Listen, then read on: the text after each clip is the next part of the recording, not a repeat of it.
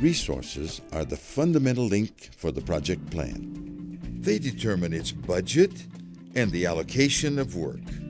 Resources are divided into work and materials.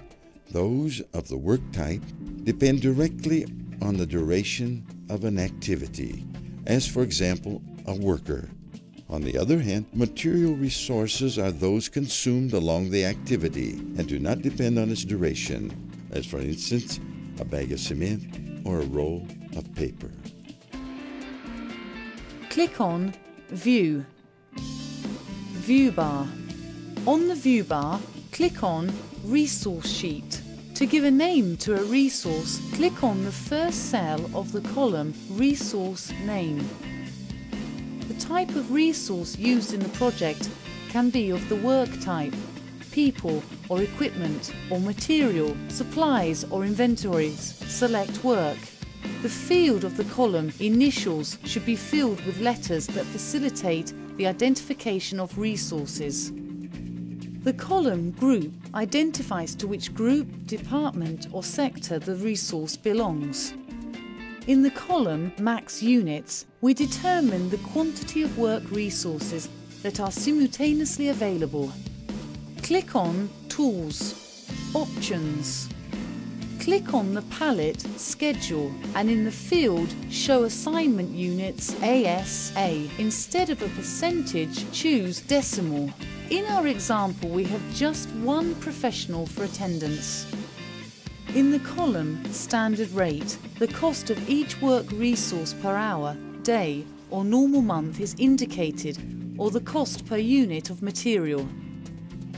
The column Overtime Rate refers to the cost per overtime hour of the resource and is only available for work resources.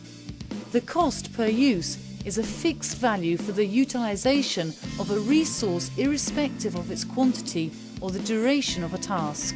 Each resource will have a form of payment that can be at the beginning of a task, at the end of it, or even apportioned. Since attendance is an employee of the producer and receives per day worked, the selected option should be prorated. To determine the activity calendar of each resource, we use the column Base Calendar. The last field of the resource sheet is the code, in which are stored data such as the job ID number of the employee and inventory code of the material. As an example of a material resource, we have the paint that would be used to paint the studio. Only in the case of material resources, we will have the column Material Label, which corresponds to the measure unit inserted for a material resource. In this case, the label will be tin. Observe how the fields are filled in.